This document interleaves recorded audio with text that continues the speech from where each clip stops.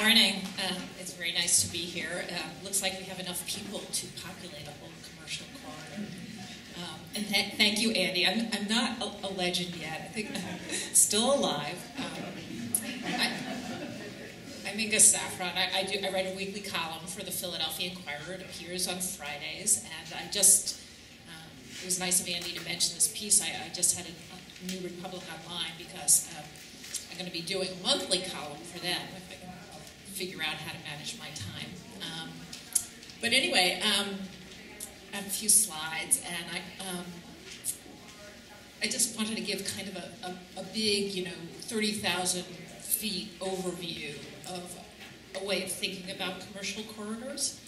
I think we have a really fixed idea in our minds of what a commercial corridor should be. Like maybe that image comes from some point in the 40s before, cars took over and the whole world changed. And I just wanted to point out that commercial corridors are always in a state of flux. So I wanted to start with this image. I was wondering if there's anyone in the room who could identify. This is a local place. And this, I guess, must be mid-century, late 19th century. Anybody know where it is? Wilstown? Not quite. Slide is that? Not my slides.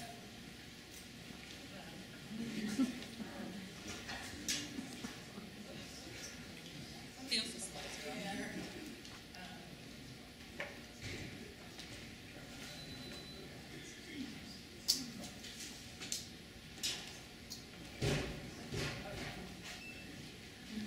So, anyone recognize that place? That's the King of Prussia Mall, and the first image was King of Prussia before it was a mall.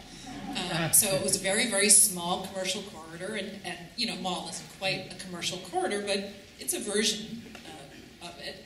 And, that little place became this. And there's been a lot of talk that malls are not going to really survive, so maybe this won't be around forever. So this is Gimbel's on Market Street. It's now a surface parking lot at 8th and Market. It's from a time when Market Street was just lined with department stores and was a very, very vibrant commercial corridor, but it too changed, and it's still changing. And this is an image of a casino that's been proposed for the very same site, 8th and Market, designed by Enrique Norton, supposedly. So this could change this corridor again, and that's part of the flux. This is the Italian Market in the olden days, and it too is a kind of commercial corridor that's always changing. It used to be almost exclusively produce and meat and fish stores, but because people shop differently, it's changing. It's been a little bit cleaned up, and there are now little cafes and bookshops and other kinds of retail there because the way we shop has changed so much that it can't really sustain, the corner-to-corner produce and food stores that it did in the past. Philadelphia is a city of neighborhoods, and every neighborhood in Philadelphia seems to have a commercial corridor. And one of the points I wanted to make today is, because everything is in flux, that not all those corridors can be brought back to this kind of mythical state we have in our minds where every lot is full and the sidewalks are full of people. And I think that it's important to have a conversation today, maybe, about making decisions on which corridors are salvageable and which aren't, and to have some kind of criteria for deciding where to make investments and where to put all your energies. This is another view of Market Street in the heyday, or just lined with department stores and people and commerce spilling onto the streets. And this is Germantown Avenue from 1958, and also a much better time. and this is Germantown Avenue more recently, and you can see some of the shuttered shop fronts. You know, these kind of commercial corridors came into being when people really did shop locally, and of course that's changed. You know, you have cars, you can drive to the place you most want to shop at, or you don't even have to drive because the internet is really reorganizing consumer life. And we've had to ask ourselves, I think we need to ask ourselves, what is the role of the commercial street when you can order everything from food to films online? Another view of Germantown Avenue.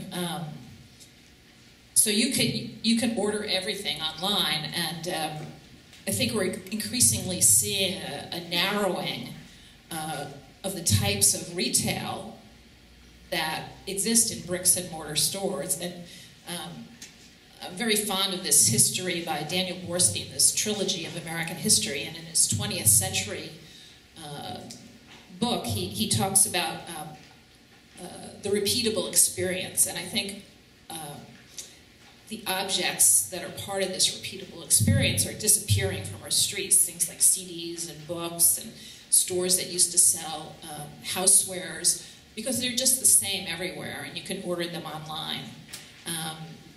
And so it's harder and harder to get those kinds of shops. And you know, do we really want commercial corridors that are all restaurants and hair salons, which are places that can't be repeated online? And I think we have to talk about, you know, how to keep the diversity and variety of our commercial corridors. And then the last point I wanted to make is about commercial corridors can't exist without a dense population nearby.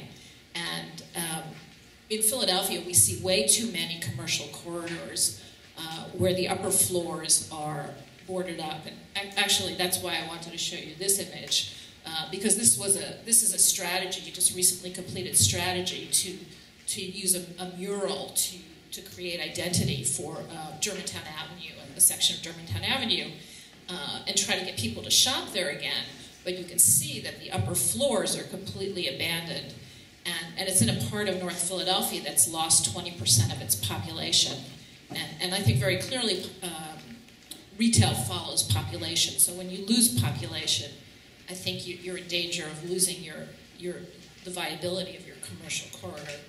But anyway, so this report, which is quite old, from the late 90s, was done by the Center City District, and it was a plan to, as it says, turn on the lights upstairs. And I think that's a really crucial part of this discussion, is how to put residents on commercial corridors so that they remain viable.